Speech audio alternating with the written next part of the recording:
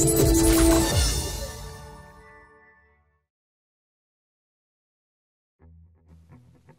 now, what's going on? All right, I'm gonna do a quick sketch here. I've been trying to mix things up instead of drawing cars, but it looks like just people just don't care if I'm drawing other stuff. They seem to be preference seems to be a lot of automobiles and things. So, and plus I love it. So, I'm gonna continue to draw many other things just because. I'm trying to learn too. Any person who delves into becoming an artist or a designer or whatever it is, you have to constantly try to reinvent yourself and try to do things or learn more and more things and learn more things to draw or more just improve your skill sets, right? So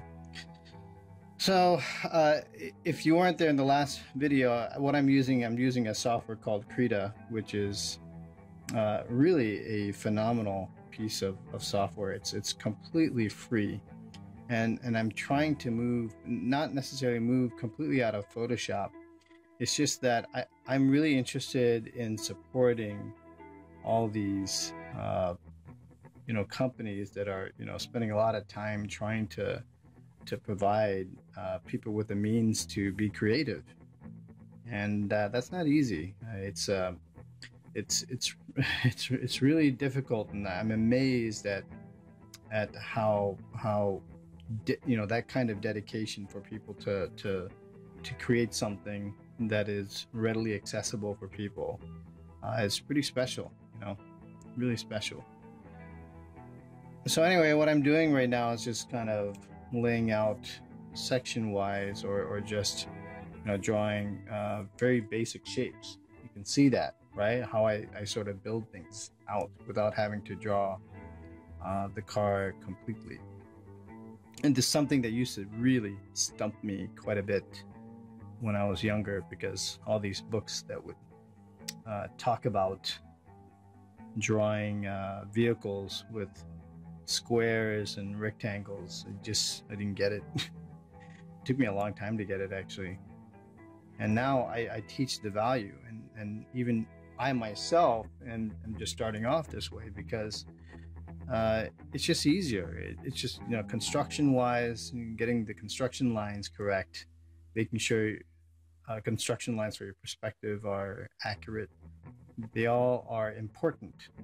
So this is really trying to, when I'm drawing this, is to kind of show you why that's important and how that affects your entire drawing, right? So now I got perspective line coming out, everything is sort of converging into the vanishing points here, right? So I've got essentially the perspective lines going this way, but you don't have things that are divergent. Got things that are they all have to converge to this vanishing point. So that's sort of how I set those things up for me when I'm drawing that, when I'm starting my drawing. So I know that at least that is correct.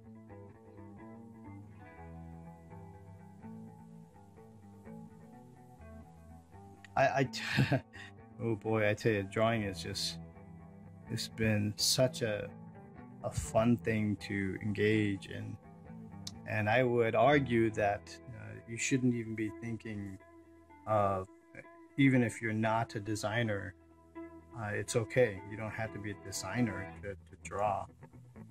Just learning to draw on your own is a benefit. It really helps people. You can be seen as a stress reliever. Can be seen as a means to improve the way you think, because visual thinking is part of problem solving. And when you can visualize a solution in your head, then more power to you. It's really cool.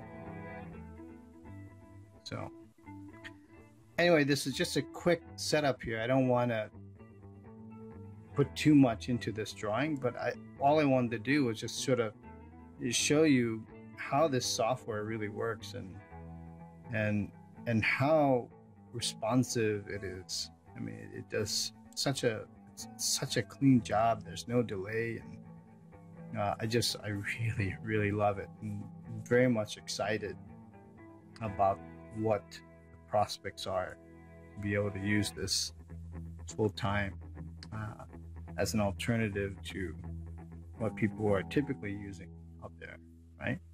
But you can simulate your line weight. This is pretty close to what I've done even with my own Prismacolor pencils, which is awesome. Prismacolors rock. They are, they give you that line weight, and they give you such a nice strong value range. But anyway, and I'm just gonna make some quick finishing touches, but you can see how just a basic shape, how I just start to transform that basic shape into something.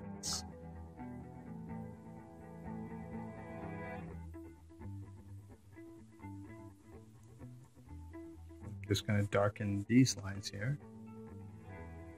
And then from here, where do you go from here? Well, you can make now an overlay on top of this, and then you can change the shape. You can, you have a base to work off of. And so good stuff here. Translate this here to the back.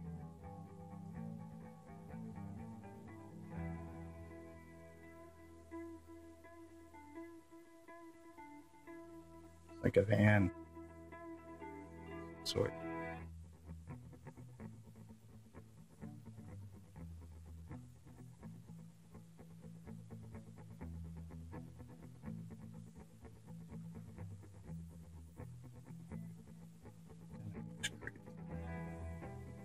Shadow here. I've got I'm trying to remember what it's called. Is it Lazy Susan? I got this rotating Lazy Susan, and so right now my setup is such that this is sort of fixed. Sorry for the camera wiggle here, but this is sort of fixed on the table.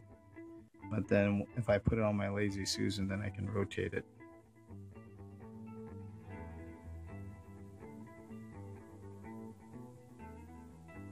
But I mean, just look at this. I mean, just the treatment, very, very close to pencil. It's so cool.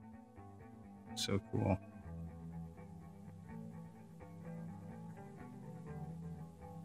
I mean, I love it. Love it.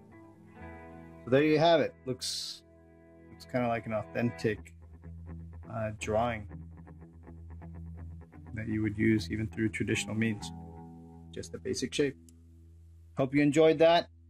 We'll see you next time on one of our, quick shots for quick tutorials. Have a good one.